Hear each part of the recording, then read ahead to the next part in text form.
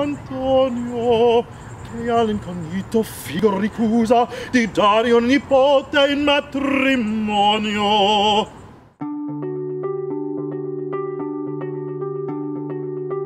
The Summer Institute is a teaching artist training program for advanced teaching artists who get to take part in a 3-day intensive, who want to not only delve deeper into education, but also strengthen their skills as an artist, with a focus on teaching for social justice.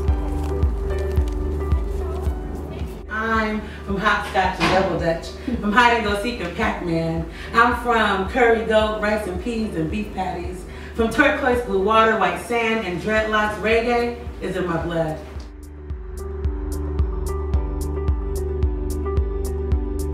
We focused on mainly being the example.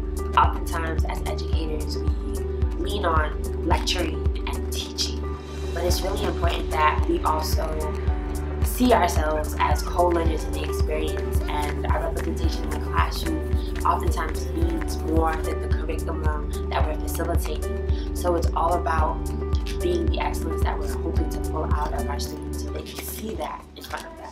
And here on the stage today, remembering a childhood oh so far away.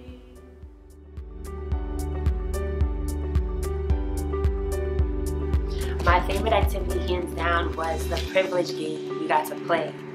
Specifically because it is all about experiential learning, and you do not know what you do not know. And it was an opportunity to see myself as a student outside of myself, and to also put myself in a position that I don't usually exist within. And at that point, I was a highly privileged person in this game. And to be able to empathize with that position in the game, but also in larger society, and to be able to see how my impact as who I actually am can pull everyone in.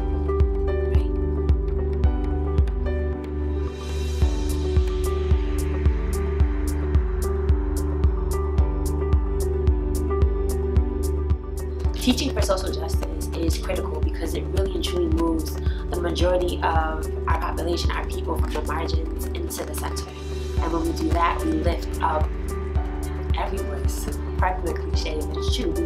We give everyone an opportunity to be seen and to be heard. And at the Community Word Project, that's what's so crucial, right? I have a voice, my voice is powerful, my voice can change the world. And centering all of our voices is